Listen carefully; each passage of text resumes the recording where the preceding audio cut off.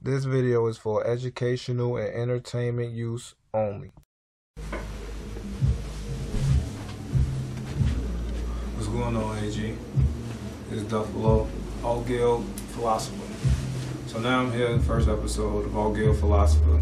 Basically, the first thing I want to talk about, I want to jump directly into it. Let's talk about the streets. What is the streets? To me, the streets is basically concrete, asphalt, salt, sand, and a mixture of a bunch of stuff that we basically drive on. That's what the streets mean to me. But what the streets mean to everybody else is something totally different. So everybody have the streets as in we hitting the block, we doing this, we serving this, we out here, we chilling. A lot of people have that, and to be honest with you, that's really not what the streets is. So I'm gonna break down the philosophy of what the streets really is. So basically the streets is basically you have people these days up to date like card crackers, finessers, basically people scamming, scheming, and doing whatever they got to do to basically fly to all these places. But originally the streets was basically those people in a struggle that was trying to survive, trying to protect their family and do what they had to do to protect their family and feed their family. So in the streets we have people that tell us that these are the rules to the streets that you have to abide by. But how can we abide by rules that the people that's telling us the rules, they don't abide by? So why should the streets have rules when there is no rules to how people feed their family?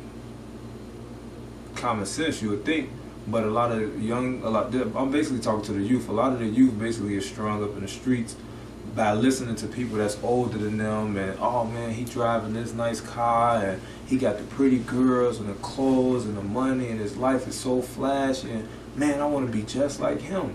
When in reality you really don't want to be just like him, because you never know what he actually did to become what he became or what he is.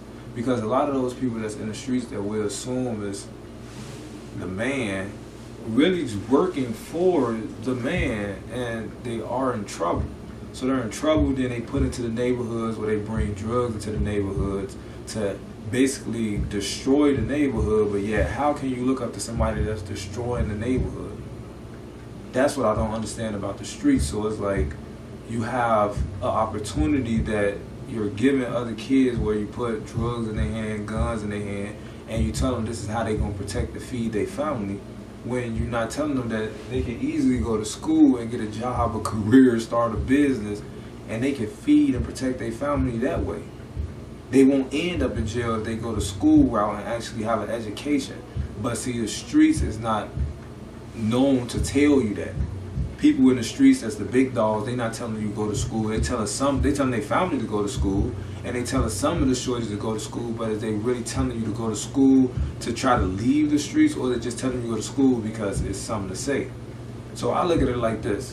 When you running around in the streets, you basically causing yourself more harm than anything. Because once you do one thing to a person, you now in beef. We all know beef lasts forever. It doesn't end, because once you do something to this person, everybody that loves them, including them, if they live, they gonna be looking for you. Nobody forgets what you did to them. Everybody remembers what you did to them, and eventually it all comes back full circle, and then it catches up with us. Nobody seems to understand that. But if you play in the streets every day, you gain way more enemies than you gain friends. So even 5, 10, 15 years down the line, you may think, oh, it's all over and said for, it's all done. And no, you think that. The person that you harmed way back then, you have this thought that's going through their head over and over and over, that's replaying it every day of their life, that they can't wait to get back at you. And when they get the grand opportunity to get back at you, they do it. What do? They may harm you, they may kill you, they may do anything to you. So it's like you gotta understand that like the streets is not what you making it of. A lot of parents tell their kids, you love the streets don't love you. And me growing up in the streets, you assume that the streets will love you, but I mean you think that because when you think of the streets, you think, oh, me and my friends, we the streets, we the ones in the in reality, a lot of the people that be closest to you be the ones that just be preying on your downfall. So it's like, I look at it like the philosophy of the streets is really not what's being taught to the kids. The original reason for, like I said, a lot of those gangs that popped up, the original reason was to help the community, not hurt the community. What the gangs is doing now is kind of in a way basically hurting the community. Not all gangs and not all gang members hurt the community. I can't say that every last one of them do that. I wouldn't say that a lot of y'all. But what I can say is, if you guys don't try to go for an education rather than trying to get a gun and get a pack and stand on the block, you shorten your life. Not only do you shorten your life, you shorten your attention span, you shorten your intelligence, your intellect. Like, you shorten so much by going the street route, because those people in the street route, they don't have nothing but the streets.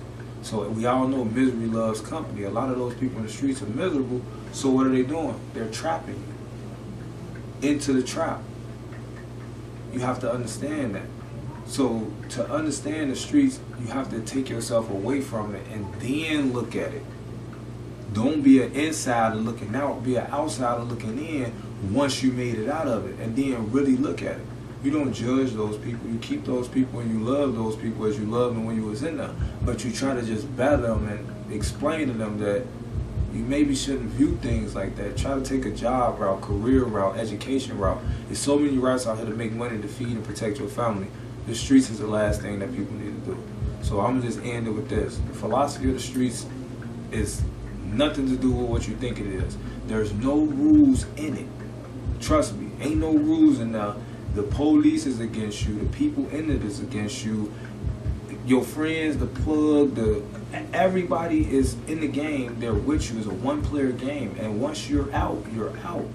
So don't go the street route. Try to get an education. Try to get a job. I know it may be hard for a lot of us, but try to make the best of what you have. If you have to leave the environment, leave the environment. Don't let the people tell you, oh, you don't love the hood. I'm not making this video in the hood, nor do I live in the hood no more, but yeah, I still love the hood. That's what's making me make these videos, because I can't help you every day when I'm out there.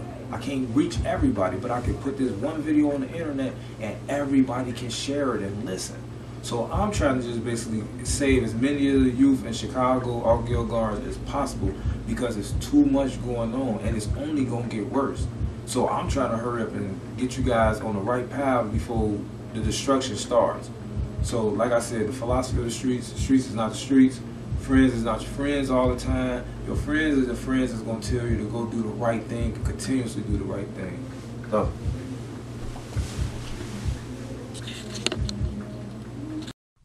The views expressed in this video do not necessarily represent the views or life of Marlon Dixon.